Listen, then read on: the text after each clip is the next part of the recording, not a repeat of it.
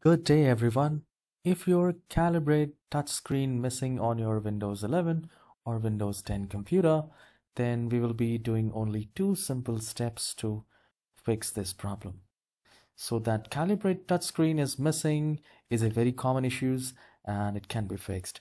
So here you just need to click on the search icon and type CMD and then run as administrator.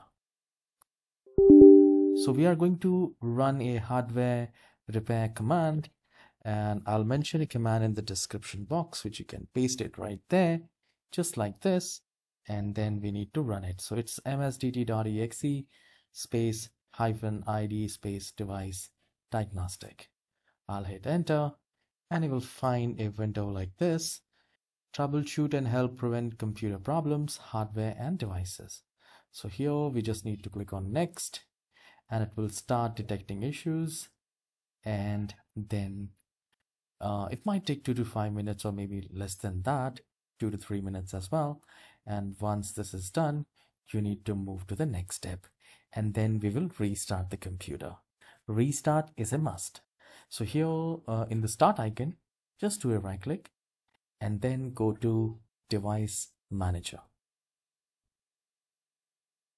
Once you open the device manager, let me just maximize it. From here, we are looking for human interface device. So I can find right here, it is here, human interface devices. I'll click here to expand. And from here, you will find HID compliant touchpad like that.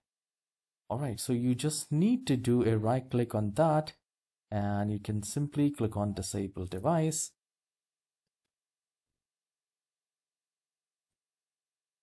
And then again, you just need to do a right click and then you need to click on enable.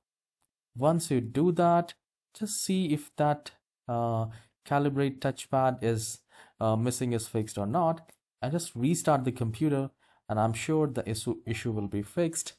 And do let me know in the comment section if you're able to fix this problem, and I'll see you in the next tutorial. Guys, please hit the like and subscribe, and please do leave a comment if this tutorial helped you. Have a wonderful day. Take care.